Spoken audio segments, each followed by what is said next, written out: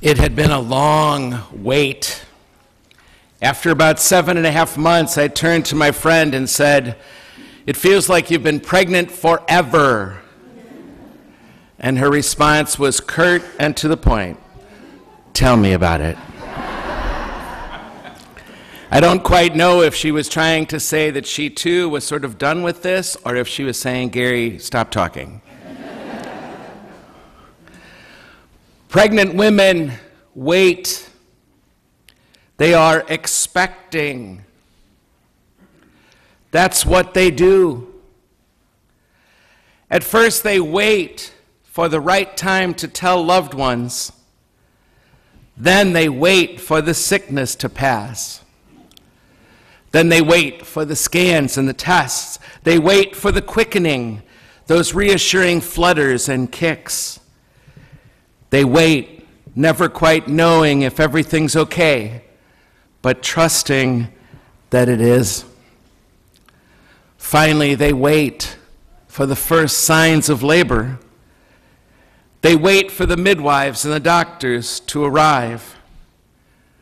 They wait for that first cry and for the news that it's a healthy boy or a girl. They spend most of a year waiting. There are no halfway points, really, when it comes to pregnancy. There's no halos that come with it, really, and it's not very glamorous. But it's what they do. Many wait to get pregnant, and that's excruciating and maddening. Pregnant women wait. Pregnant waiting is worrisome and frustrating. Recently, a young couple from our community waited to be sure she stayed pregnant. They prayed earnestly not to see the blood that indicates a possible miscarriage. They prayed with family and friends for the baby to stay inside of them long enough to be well. It was harrowing, not haloing, to be praying those years, those months.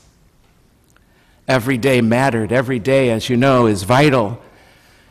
Once the water breaks too soon, if it's not far enough along the way, there's a good chance it's life or death. So every day, praying, horizontal, bed rest, don't move. Pray that baby stays inside of you. To be pregnant is to be vitally alive, thoroughly woman, and distressingly inhabited. Along with the body being stretched, I dare say the soul is stretched as well, making pregnancy a time of incredible change, tremendous change, transition, growth, and new beginnings. Wait it out, many are told when they start to complain. Wait it out. I wonder if Mary was ever told that. Wait it out. These things blow over in time. The vomiting will end in the second trimester. Mary would have been familiar with the words of Isaiah. They that wait for the Lord will soar as with eagle's wings. But I bet Mary kept it real and told those non-pregnant advice givers that waiting sucks. I hope she told them in no uncertain terms that she was too heavy now to fly like an eagle. I hope she told them that growing a person inside your own body and supporting inside her body a whole new ecosystem does not renew strength, but as a matter of fact can sap every ounce of strength they seem to have. Any woman pregnant with life, any woman awaiting the adoption of a child, any woman expecting becomes a living example of Advent in her own flesh, which brings home to the rest of us the deep truth of what it means to be expecting. All people are expecting and all things are expecting. The universe itself is expecting, and all the time expecting. I can point to places in the night sky now that are a womb of the universe where stars are even now about to be born. The whole universe is expecting. John the Baptist was expecting. Mary, the mother of Jesus, was expecting. Jesus himself was expecting a whole new world to be arriving with great labor pains. Many in our community are expecting. I love every year, almost every year, as Advent comes to a close, the two central figures of Advent meant to catapult us into Christmas are two pregnant women, a very young woman named Mary and a very old woman named Elizabeth. And those two pregnant women embracing are an incredibly profound image of what's at the heart of Advent.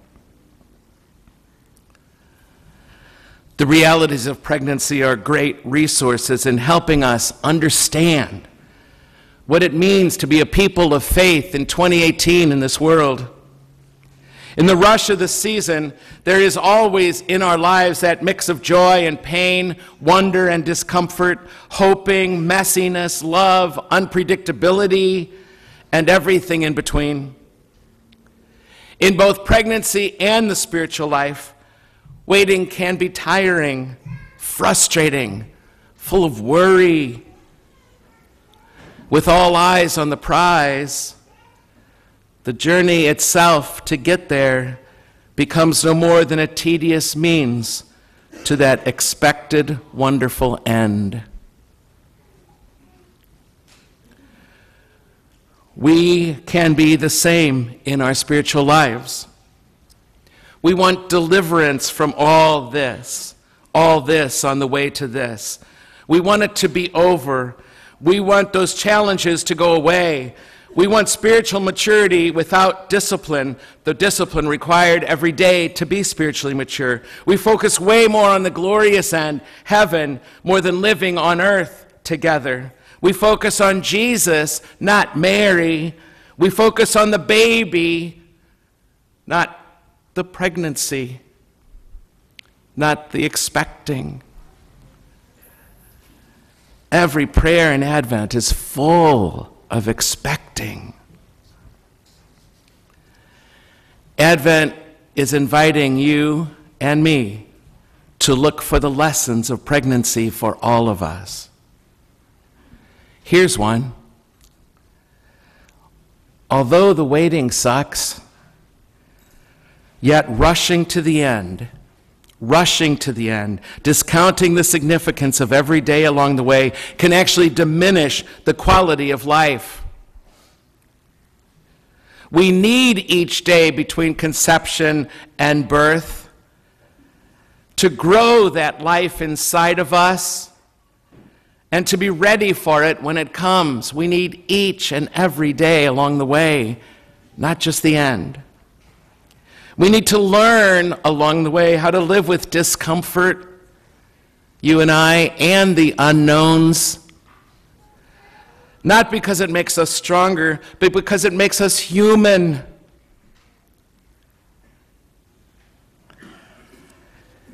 We need to learn how to let something inside of us that is unseen to us, that other free ones can actually feel really to be there, that others can feel inside of us but cannot see, and begin to make a place for it in our lives.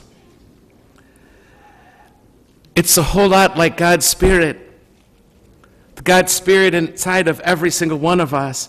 Something inside of us, unseen to us, kicking, fluttering along the way to remind us that God is there inside of us. Those moments when we sense that there's something more to life than just the mundane and the everyday we get so anxious about, so caught up in. Every once in a while I get that flutter, that kick from the inside. That's God's Spirit saying, I'm here. I'm really here. There's more to you than meets the eye. To let us know that we're not alone. Another lesson from pregnant women for us this Advent. It's at the heart of it, I think. It doesn't happen on our time, you see. Pregnancy doesn't occur, the birth doesn't happen when we want it to or expect it to. Pregnancy happens in God's time. The process of pregnancy is nothing we can control. That's the hardest truth of life for so many of us. The fact that we can't control this. We can only do some basic things, and the rest is totally outside of our control, and we have to honor that. We have to bow to that. This all happens because we surrendered to a process, not the product, but the process along the way. This is about more than a product, it is. This happens on God's time.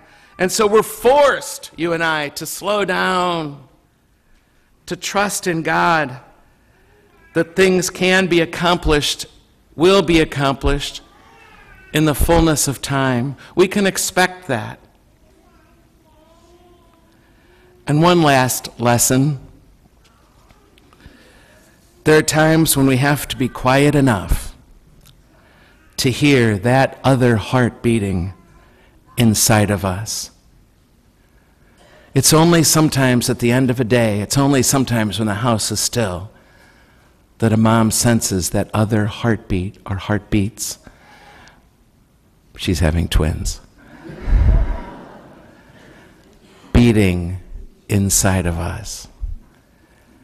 When will we ever be silent enough to hear the heartbeat of God inside of the beating of our own heart? To learn those lessons, be we women or men, be we children or grown-ups, is to learn joy.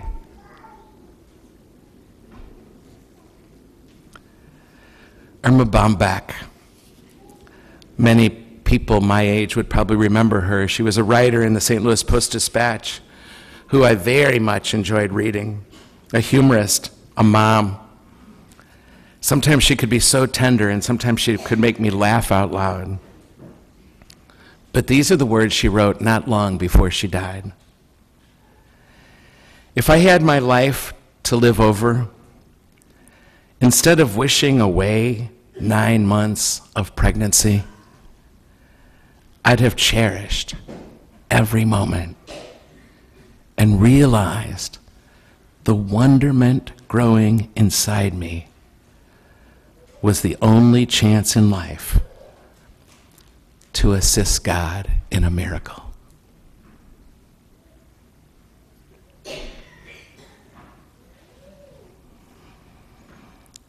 Feels like we've been pregnant forever. That's because we are.